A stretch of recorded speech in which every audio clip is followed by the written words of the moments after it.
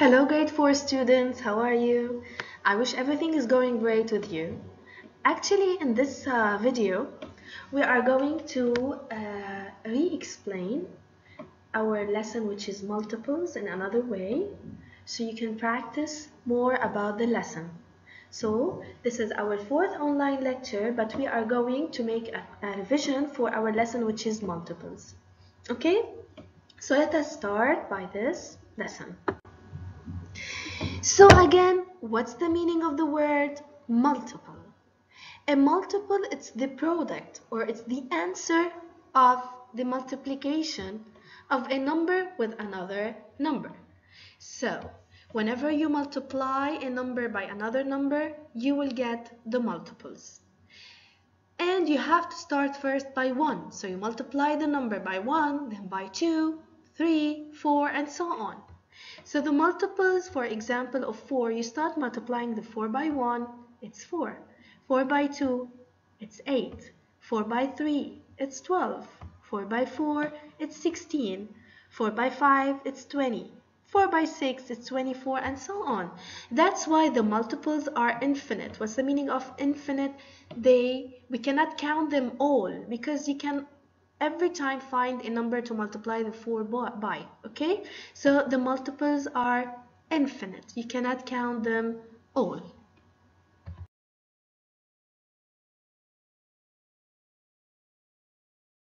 And now, the multiples form a skip counting pattern. Skip counting pattern. For example, suppose you are giving the multiple of 5. As if you are counting 5. So 5 plus 5 is 10, 10 plus 5 is 15, and so on. So without counting actually 5, you add 5, you add 5. So you just multiply the 5 first time by 1, by 2, by 3, and so on. That's why we say the multiples are skip counting patterns. And as an exercise, you have to list the multiples of 7 up to 42. So give me the multiples of, I can't ask you to give me all the multiples of 7 because we cannot count them all. So I can tell you, for example, give me the multiples of 7 up to 42. So you start 7 times 1, it's 7. 7 times 2, 14. 7 times 3, it's 21. 7 times 4, it's 28. 7 times 5 is 35. And 7 times 6, it's 42, and we are done. So those are the multiples of 7 up to 42.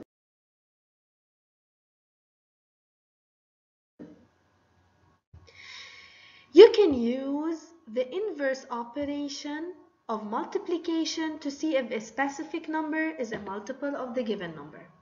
What I'm trying to say is that, suppose the question is 108 a multiple of 6? Of course, you cannot, in this case, list the multiples of 6 until you reach the 108 and check if it's a multiple or not. There is an easy way that you can do in order to know if this number is a multiple of 6 or not. What you do is the opposite or the inverse operation. So you check, is there a number you multiplied by 6 to get 108? So you do 108 divided by 6. After doing this division, the answer is 18. So 6 times 18, it's 108. That means that 108, it's a multiple of 6. Okay, so if you want to check if a number is a multiple of another number, what you do is the inverse operation of multiplication, which is division.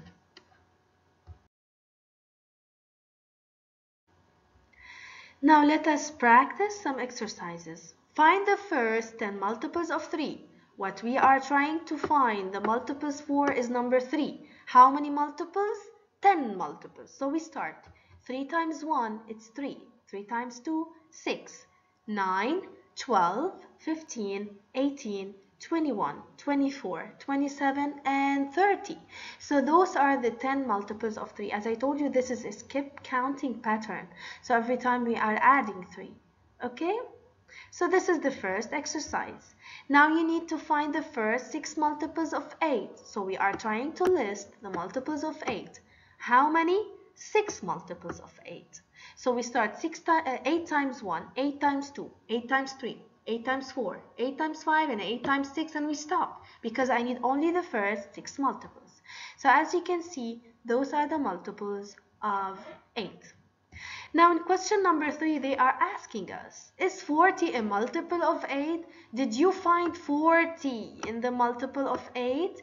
Yes. So a 40, it's a multiple of 8 because 8 times 5 equals 40. So this is the inverse operation. Now, is 63 a multiple of 5? Of course not. Why? Because we cannot find a number we multiplied by 5 to get 63. So 63 is not a multiple of 5.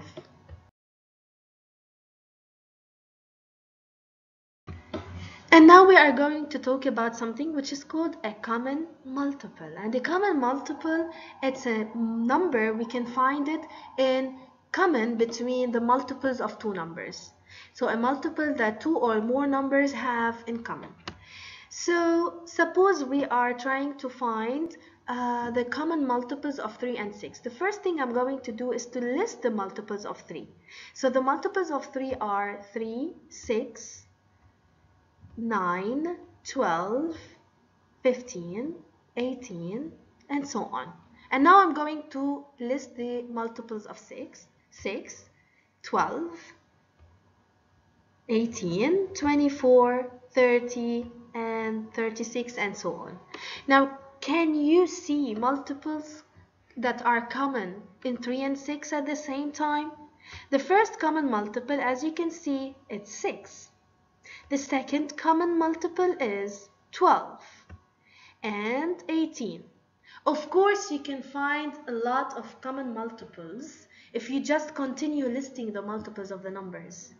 Okay? But they asked us to find the first 3 common multiples only.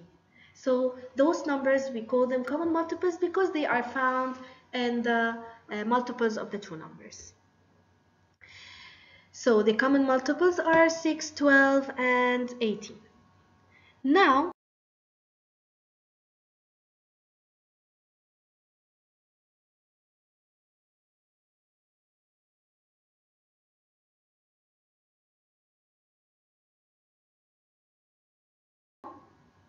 they are asking us, is 36 a common multiple of 6 and 9?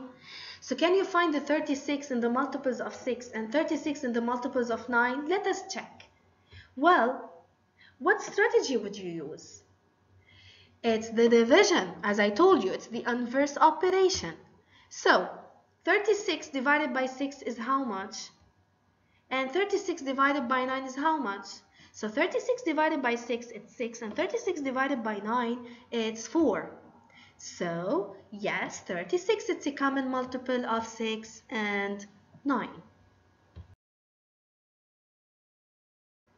Now, let us practice some exercises. So, is 42 a common multiple of 6 and 9? As I told you, what you do, it's the inverse operation, which is the division. 42 divided by 6, it's 7, because 6 times 7 is 42. But there is no number when you multiply it by 9 to get 42. So 42, it's not actually a multiple of 9. So it cannot be a common multiple for 6 and 9 at the same time. Now, list 10 multiples of each number and circle the common multiples for 3 and 6. So this is the multiple of, these are the multiples of 3, and these are the multiples of 6. And the common multiples, as you can see, 6 and 12, 18, 24, and 30. Of course, as I told you before, if you continue the multiples, you are going to find a lot of multiples.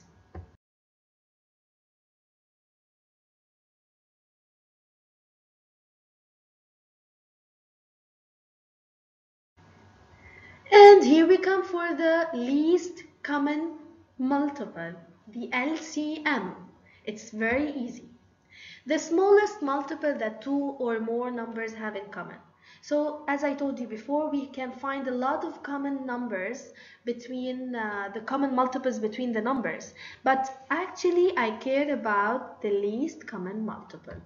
So for example, Find the least common multiple of 6 and 8. So I'm going to list the multiples of 6 and the multiples of 8. The multiples of 6 are 6, 8, 12, 18, 24, 30, 36, and so on. Now 8, 16, 24, 32, 40, 48, and so on. Can you see common multiples? Well, the first common multiple is 24, so we call it the least common multiple of 6 and 8. Of course, there's a lot of multiples that you can find them, but what I need is the least common multiple. So we say LCM equals 24.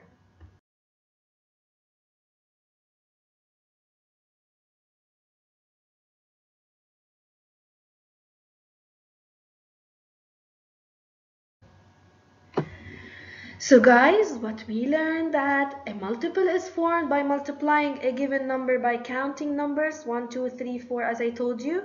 A common multiple, it's a multiple that's shared by 2 or more numbers. And the least common multiple is the smallest common multiple of numbers. And that was everything for this lecture.